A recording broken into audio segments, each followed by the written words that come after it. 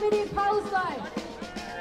We're gathering here in Toronto, and people are gathering around the world to say the people of the world will stand up to our own governments, we will stand up to the Israelis, and we will hold them accountable for war crimes.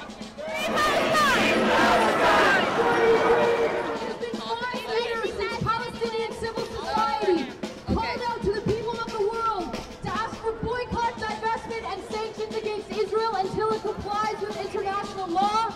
And it is beautiful to see what must be over 1,000 people here today supporting that call.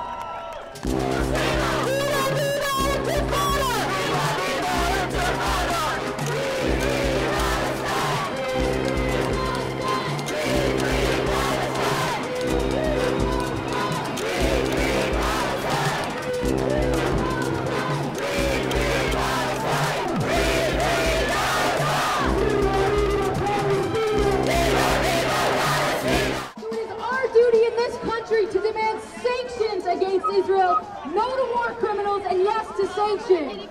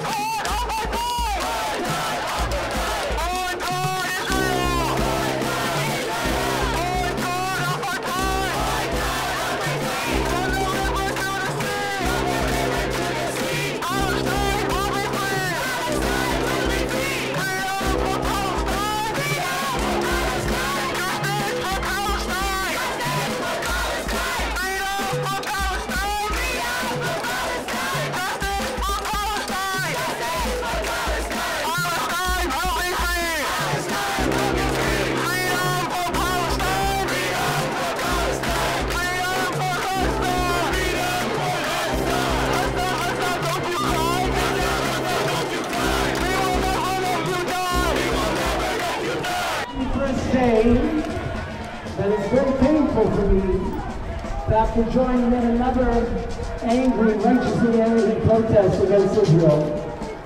I'm a very, very proud Jew.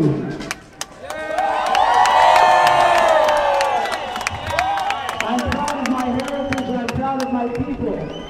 But like millions of other Jews across the world, inside and outside of Israel, I'm not proud of this bloody occupation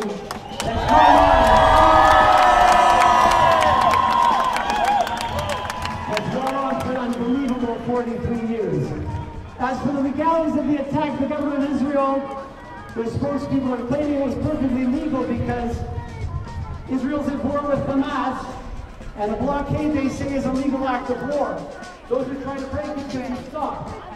And if they resist, evidently they can be killed. So they say, what about the occupation? And they say, what occupation? It's as if it was irrelevant. It's as if it didn't exist. But international law is not as stupid as this. It distinguishes between legal and illegal wars. And it distinguishes between aggressors and victims of aggression. And we know that Israel's war against Hamas is part of an aggression against the entire Palestinian people that has been going on for 43 years. The blockade is not about security. It's about occupation and settlements. It's about occupying the West Bank and East Jerusalem. An occupation in defiance of the General Assembly of the United Nations, of the Security Council of the United Nations, in defiance of the International Court of Justice. In 2004, the World Court unanimously ruled that all of the Jewish settlements in all of the territories occupied in 1967, the Gaza Strip, the West Bank, and East Jerusalem, all of them were illegal as a violation of the Geneva Convention, crime against colonization.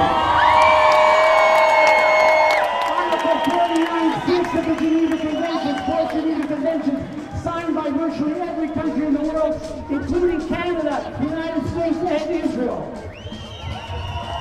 The World Court also decided at that time that the Palestinian people had a right to self-determination in those territories.